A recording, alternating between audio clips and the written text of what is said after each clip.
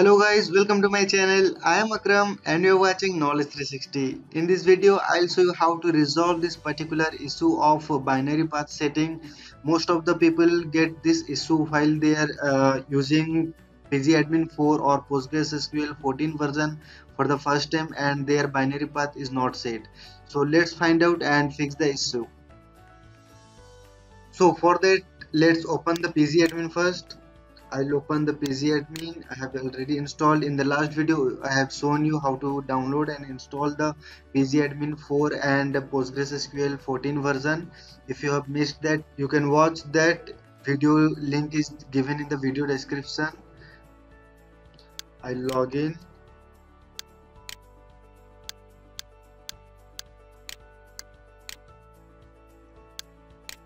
So now we have opened the pgAdmin 4 tool. Now the next step will be to go to files and then go to preferences. Here all the preferences you will get for browser, for dashboard, debugger and everything else that pgAdmin 4 tool consists of. We need to go to the paths and then binary paths. Just scroll down here, browser, dashboards, debugger, ARD tool, miscellaneous, then paths. Under the path we have here one option, binary paths.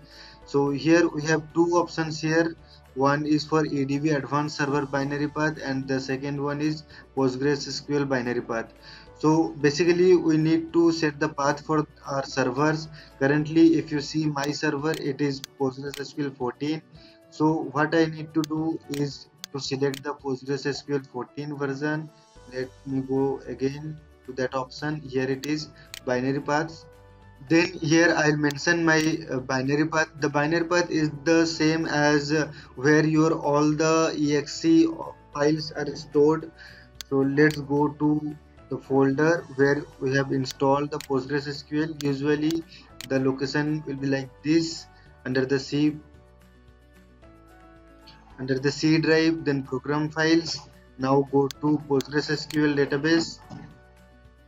Now go to this one, 14, because the current server is installed, it's 14. Now go to bin.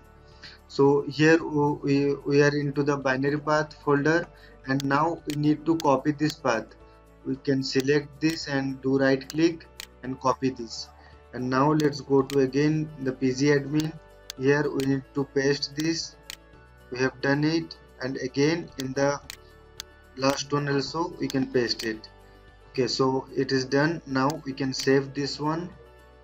So our binary path is set up, and now when I try to access the files, so it won't show me this particular error that utility file not found and etc.